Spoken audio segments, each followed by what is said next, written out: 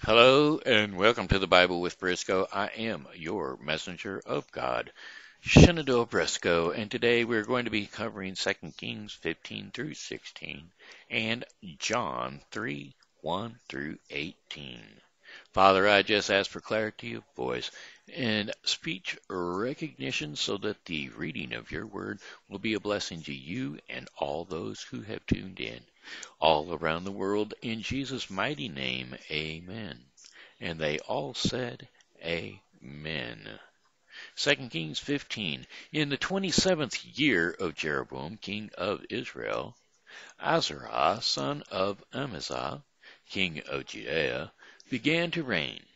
He was 16 years old when he became king, and he reigned in Jerusalem 52 years. His mother's name was Jechaliah. She was from Jerusalem. He did what was right in the eyes of the Lord, just as his father Amaziah had done. The high places, however, were not removed, and the people continued to offer sacrifices and burn incense there. The Lord afflicted the king with leprosy until the day he died, and he lived in a separate house. Jotham, the king's son, had charge of the palace and governed the people of the land. As for the other events of Ahaziah's reign, and all he did, are they not written in the book of the annals of the king of Judea? Azariah rested with his ancestors, and was buried near them in the city of David, and Jotham his son succeeded him as king. Zechariah king of Israel. 2 Kings 15:8. In the 38th year of Azariah, king of Judea, Zechariah son of Jeroboam became king of Israel in Samaria, and he reigned 6 months.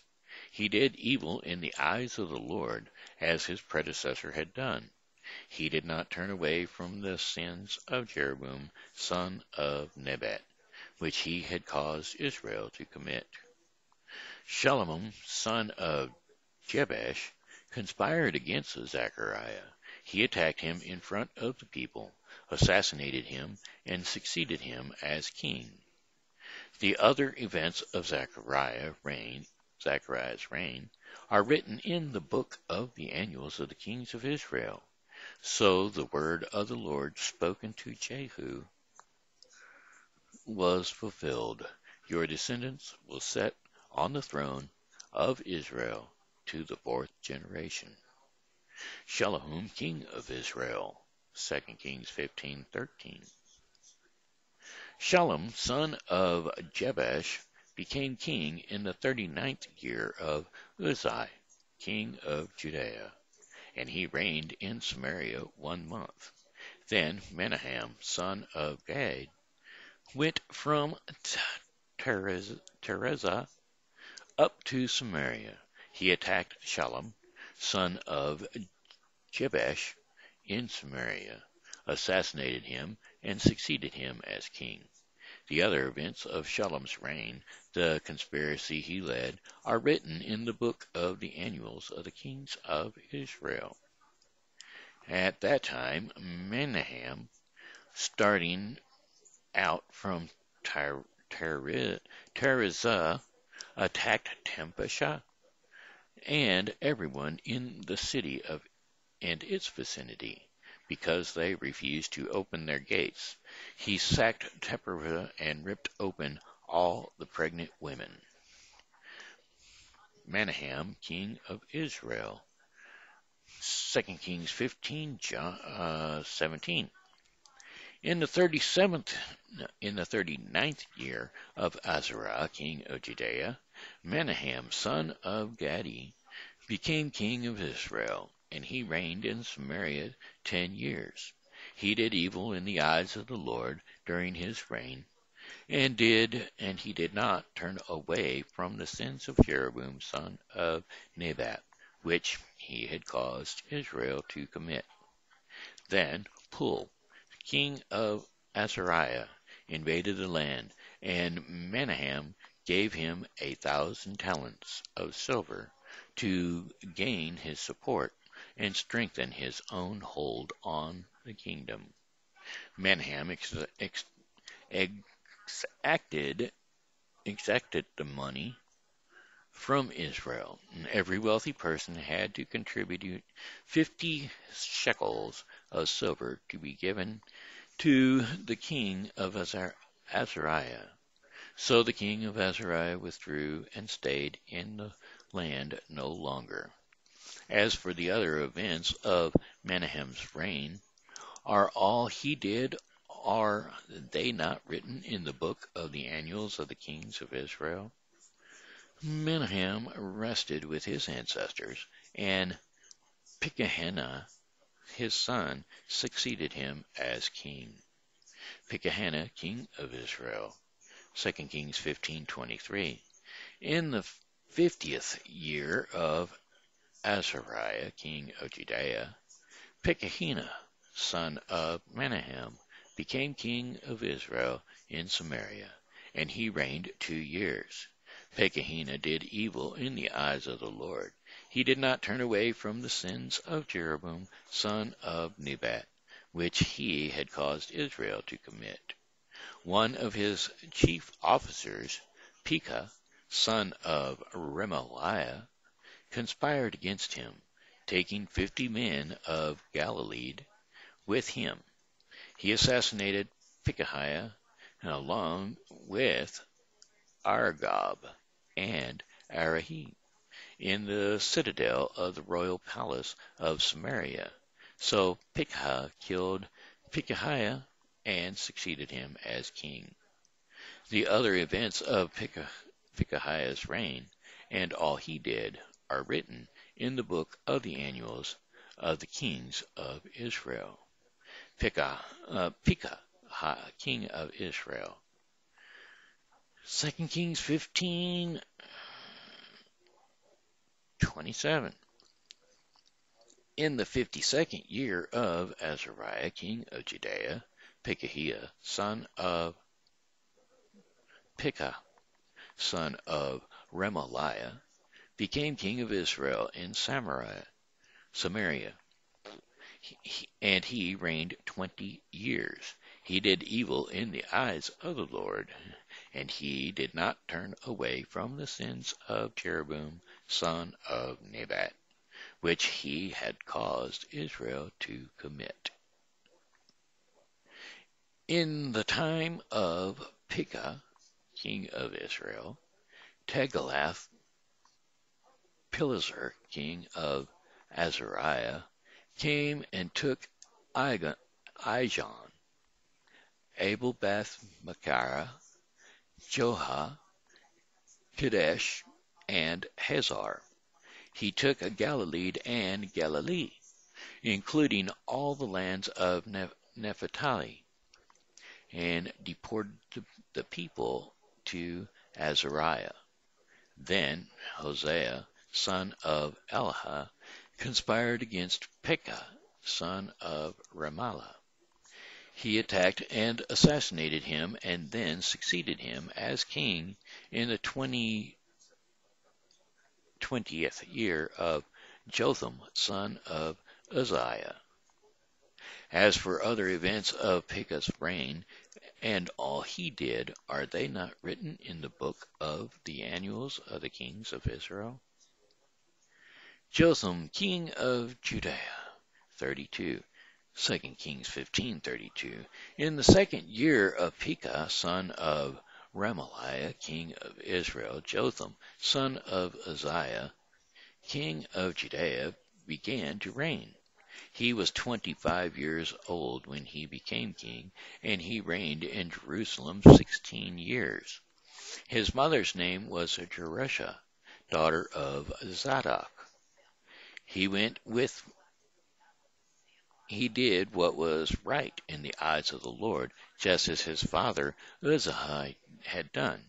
The high places, however, were not removed, and the people continued to offer sacrifices and burnt incense there. Jotham rebuilt the upper gate of the temple of the Lord. As for the other events of Jotham's reign and what he did, Are they not written in the book of the annals of the kings of Judea? In those days the Lord began to send Rezin, king of Aram, and Pekah, son of Remaliah, against Judea. Jotham rested with his ancestors and was buried with them in the city of David and the city of his father, and Ahaziah his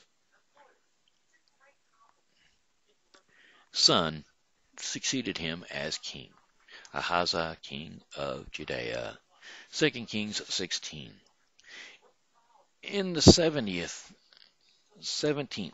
in the 17th year of Pekah, son of Remaliah, Ahaz, son of Jotham, king of Judea, began to reign. Ahaz was 20 years old when he became king, and he reigned in Jerusalem 16 years. Unlike David his father, he did not do what was right in the eyes of the Lord his God. He followed the ways of the kings of Israel and the events, and even sacrificed his son in the fire, engaging in the detestable practices of the nations the Lord had driven out before the Israelites. He offered sacrifices and burned incense at the high places, on the hilltops, and under every spreading tree. Then Rezin, king of Aram, and Pekah, son of Remaliah, king of Israel, marched up to fight against Jerusalem, and besieged Ahaz, but they could not overpower him. At that time Rezai, king of Aram, recovered Elath for Aram by dividing out the people of Judea. Edomites they moved into Elath and have lived there to this day. Ahaz sent messengers to say to Tiglath-Pileser, king of Azariah, I am your servant and vessel. Come up and save me out of the hand of the king of Aram and of the king of Israel, whom are attacking me. And Ahaz took the silver and gold found in the temple of the Lord and in the treasuries of the royal palace, and sent it as a gift to the king of Azariah. The king of Azariah complied with by attacking Damascus and capturing it. He deported its inhabitants to Kir and put Rezin to death. Then King Ahaziah went to meet Tiglath-Pileser, king of Sketch, at the altar, with detailed plans for its construction. So Uri the priest built an altar in accordance with all the plans that King Ahaz had sent from Damascus, and finished it before King Ahaz returned. When the king came back from Damascus, he saw the altar. He approached it and presented offerings on it. He offered up his burnt offerings and grain offerings, poured out his drink offerings, and splashed the blood of his fellowship offerings against the altar. As for the bronze altar that stood before the Lord, he brought it from the front of the temple, from between the new altar and the temple of the Lord, and put it on the north side of the new altar. King Ahaz then gave these orders to Uriah the priest.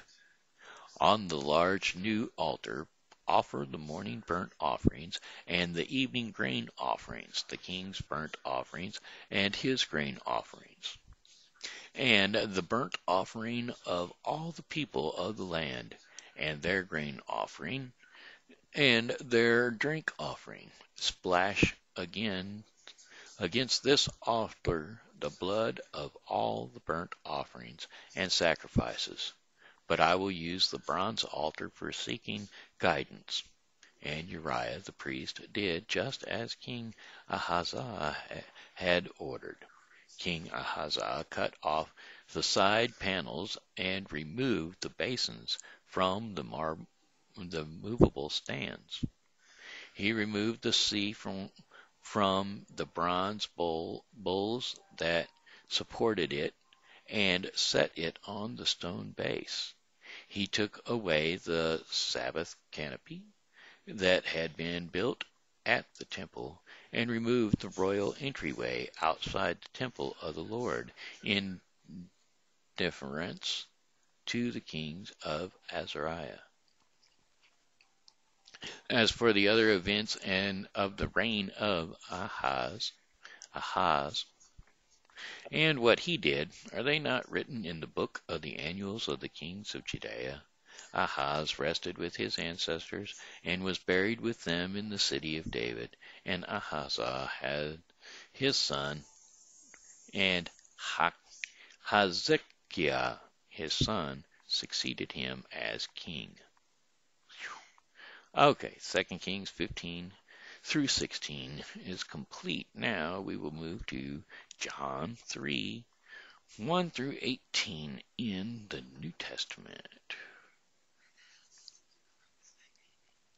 Jesus teaches Nicodemus. John 3.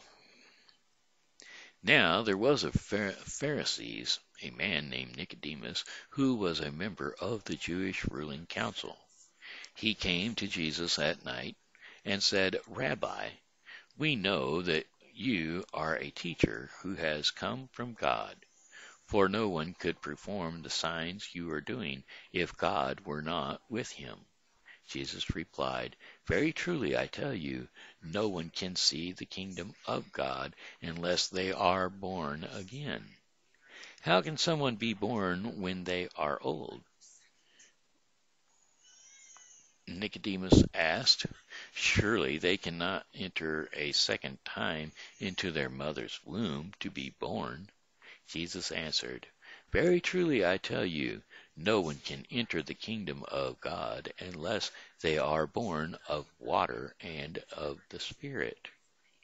Flesh gives birth to flesh, but the Spirit gives birth to spirit. You should not be surprised at my saying, You must be born again. The wind blows wherever it pleases. You hear its sound, but you cannot tell where it comes from or where it is going. So it is with everyone born of the Spirit. How can this be? Nicodemus asked. You are Israel's teacher, said Jesus, and do you not understand these things? Very truly I tell you, we speak of what we know, and we testify to what we have seen. But still, you people do not accept our testimony. I have spoken to you of earthly things, and you do not believe. How then will you believe if I speak of heavenly things? No one has ever gone into heaven except the one who came from heaven, the Son of Man.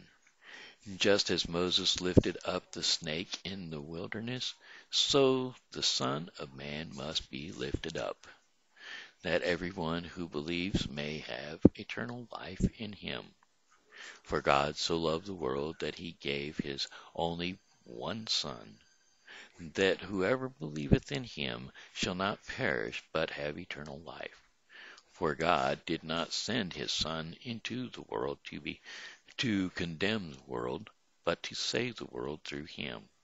Whoever believes in him is not condemned, but whoever does not believe stands condemned already, because they have not believed in the name of God, God's one and only Son. And there you have it, John 3, 1 through 18. Which concludes the Bible with Briscoe 2020 for today. Tomorrow we will be covering 2 Kings 17 through 18 and John 3:19 through 36. Father, I just thank you for your word and the blessings that you have given me to be your messenger of the word. In Jesus' mighty name, amen. Father, I just thank you for all the folks that have come out here to see us today. And I thank you for them becoming viewers and multiple viewers all around the world. In Jesus' mighty name, amen. This here has been Shenandoah Briscoe, your messenger of the Word of God, saying, you know, God loves you and so do I. So come back and see me tomorrow because, well, I'll be here and I hope that you are too.